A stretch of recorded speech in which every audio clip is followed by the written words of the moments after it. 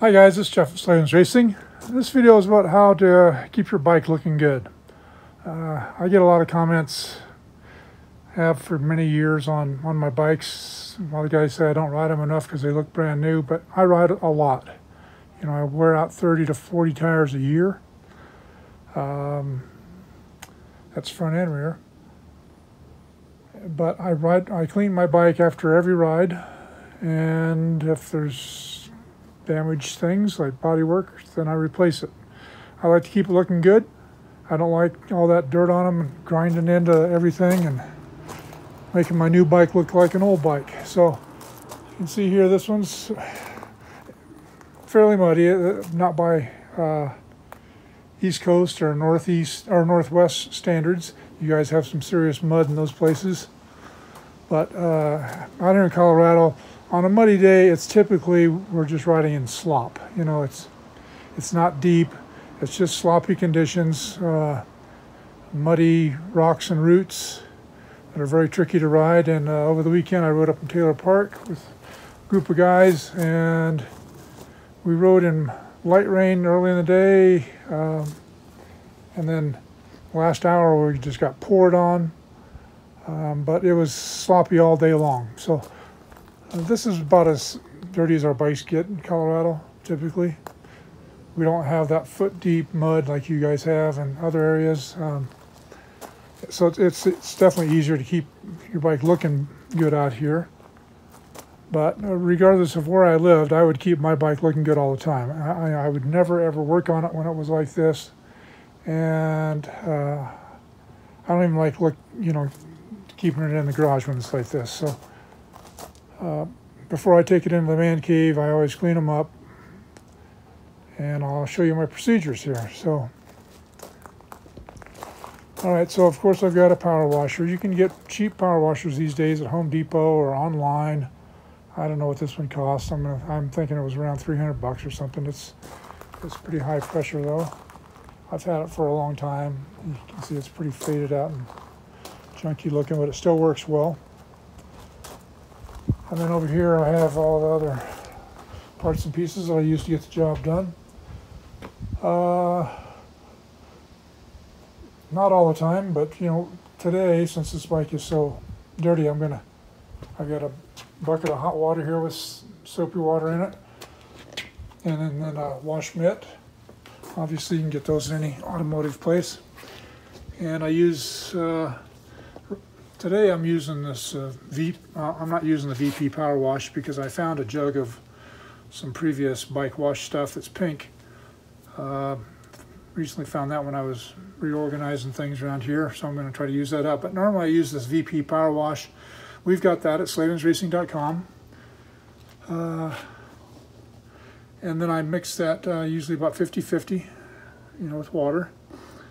And I use this little spray container here. This is for, you know, weeds or spraying insecticides or herbicides, that type of stuff. But you know, you just pump it up.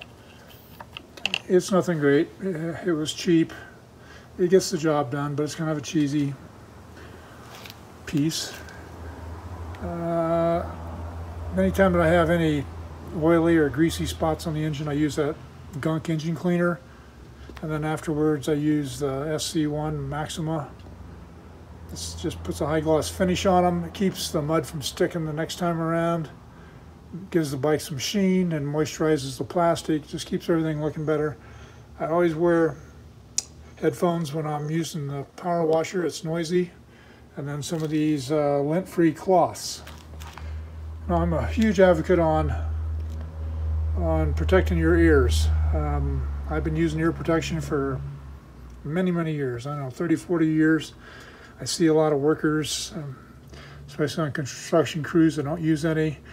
I don't care to be deaf. I'm 69 now and my hearing's still pretty good. So I'd highly recommend that you protect your ears. So from here, I'm gonna pump this thing up a little.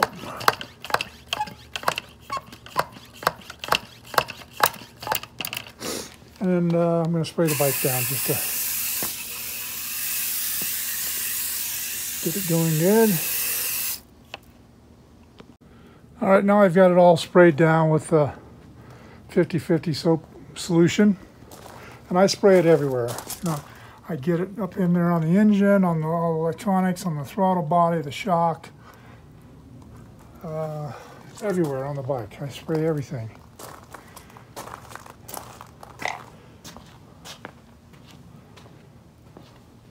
And I don't really let it sit. I mean, by the time, it takes a few minutes to spray from one end to the other. By the time I put that sprayer away and get ready for the power washer, then it's already done its job, and it cleans off the grime really well. All right, so now it's time to power wash it. And all right, we'll take it from there.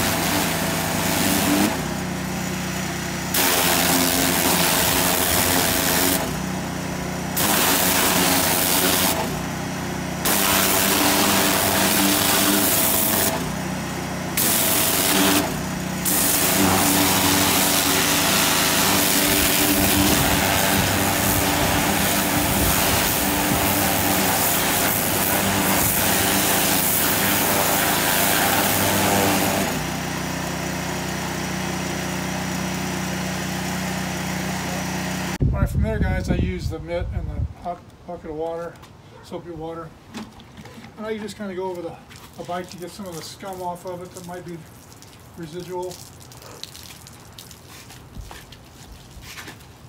Around the rims.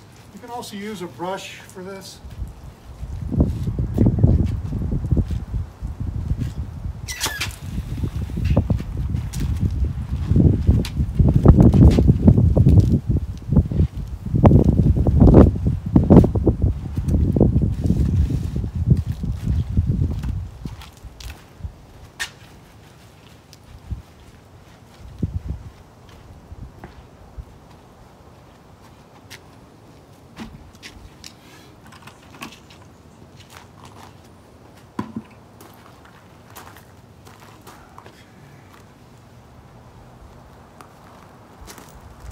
All right, from there I'm going to power wash that off, and then we'll go to the next step. Okay, so after using the scrub mitt, I just washed all that soap off. It should be pretty clean now. They can always be cleaner though. And actually, since this was a really sloppy ride, I'm going to pull the tank and the seat off and wash it under there again after I get done with this video. I just like to keep everything clean. I'll probably pull out the air filter and put in one of those plastic covers so I can blast in there as well. But now I'm going to go to this stuff, and this is what makes it end up looking really nice and shiny. It's this Maxima SC1. I've been using this stuff for many, many years. It works very well. It's not expensive. Got it on our site. I don't see a label on here, but so I don't know what, oh yeah, there's a label. Yeah, it doesn't have a price. Anyhow, this is a very good product. So from here, I spray down everything pretty much, especially all the plastic.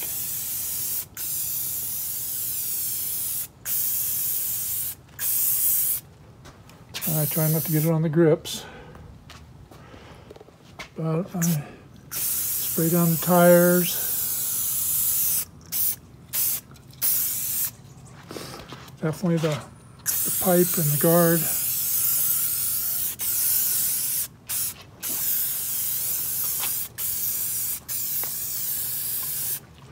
I even spray the seats. These seats have a lot of traction on them. Some guys don't like to do this. I think this makes it slippery, but my pants are kind of grippy and the seat's grippy. I think there's plenty of grip there. I spray down the engine as well, just to keep the mud and dirt from sticking to it. Back tire as well, and the wheel.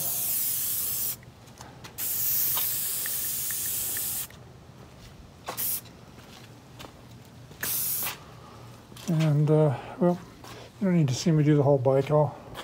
So from there, I just let that set for a second. And I get a rag and start wiping it down. And from there, you'll get even a little more grime off of it. So I just use one of these, what do they call them? No lint cloths. You can get these at Home Depot, at automotive stores, at online, Walmart. I think, you know, they're available all over the place. And I just start wiping the bike down, and it gives a, you know, leaves a nice sheen on everything. So there's the pipe. And during that wiping down process, you know, you'll get even more grime off the bike. Sorry, I'm not doing a good job with the camera here. But I still got to continue to wipe down the rest of the bike to really get it up to snuff, but you can see it looks pretty damn good. It doesn't take that long. It's well worth it. I mean, guys send me pictures wanting to know how to fix something on their bike, and their bike is absolutely disgusting. I don't work on bikes like that. I can't stand it. You end up fighting the dirt the whole time. The dirt gets into everything you're working on, and I don't see the point of doing that.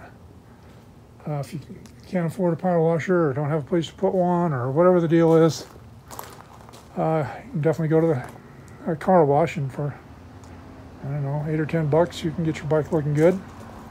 Then the final step in the wash part is I'll go, when I get it in the shop, I'll lubricate the chain. And I forgot to tell you, before I started putting this SC1 spray on here, I ran the bike up and down the street. And I do that to kind of just get the water out of the chain and the brakes and the spokes and wherever else it wants to shake out of. But I don't dry the bike. I don't let the bike dry. I put that spray on there when it's still wet. Let's see, maybe you can see here, there's still raindrops on here, water drops. But I don't wait for the bike to dry, and I recommend that you don't wait for the bike to dry. Just spray all that on there while the bike is still wet. And I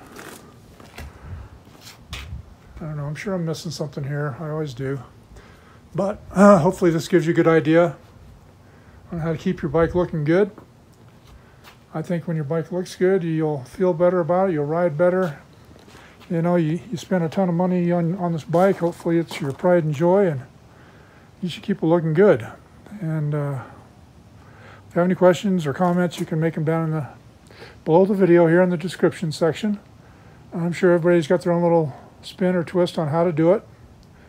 I know some guys like to use a brush, one of those big brushes on the tires and rims and spokes. Factory mechanics quite often use those. And I've got one of those brushes. I hardly ever use it. All right, so after that, guys, then I'll service it for the next ride and be ready to go. I always service my bike the next day after a ride, service it and wash it and go through it because I want it ready. When a buddy calls up, I want to be ready. Or if I get a bug up my butt and want to ride, I don't want to have to go out and prep my bike and go through all that. I want it all ready to go. So, guys, I hope this helps you out a little bit. I've had lots of questions about this. It seems kind of stupid to make a video about washing a bike, but I've had lots of questions on it over the years. We still get lots of questions on it, on why my bikes always look so good. And so here it is. Please like us on Facebook and Instagram. Subscribe to us on YouTube. Give us a shout out when you can. Throw us a bone once in a while. Tell your friends about us. We try our best to do a great job, and if we're not doing a great job, let me know. And help out with your trails when you can. Go out and do trail maintenance. Participate in trail maintenance days. Be an advocate for our sport by stopping and talking to other trail users and letting them pass you when they've got a dog or a horse or little kids or whatever the situation may be. Just be polite. And that's all for now.